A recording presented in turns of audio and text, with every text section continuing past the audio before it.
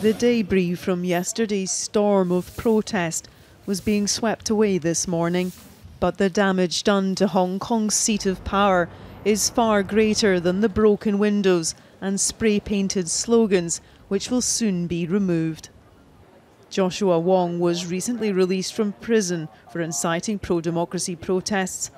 He blames the city's leader for this unprecedented level of unrest.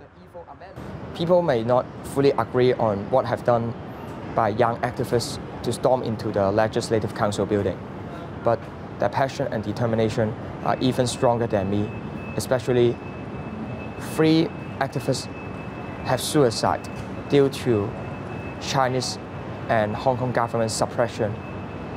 I hope no one will be the 4th one, but that's the social tension generated by Carrie Lam. Hong Kong has never witnessed such a destructive demonstration, and the sight of protesters running amok inside the Legislative Council building, vandalising the debating chamber, has led to the strongest of condemnations from China. The central government has called for zero tolerance and criminal action to be taken against those responsible. This pro-Beijing politician says the rule of law must be maintained. China doesn't have to assert it already has control over Hong Kong after the handover, but it chooses to run Hong Kong with Hong Kong people having autonomy. Right?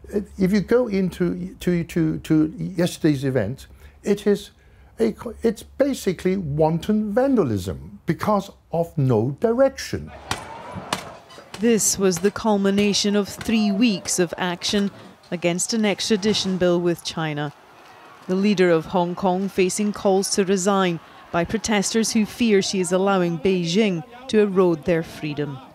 The smashed up, graffitied facade of this building is one thing, but it's the defaced chamber inside that really shows the depth of anger felt by a young generation here in Hong Kong who fear their future will be under communist rule. The council complex will reopen tomorrow, but its authority has been shattered. Debbie Edward, News at 10, Hong Kong.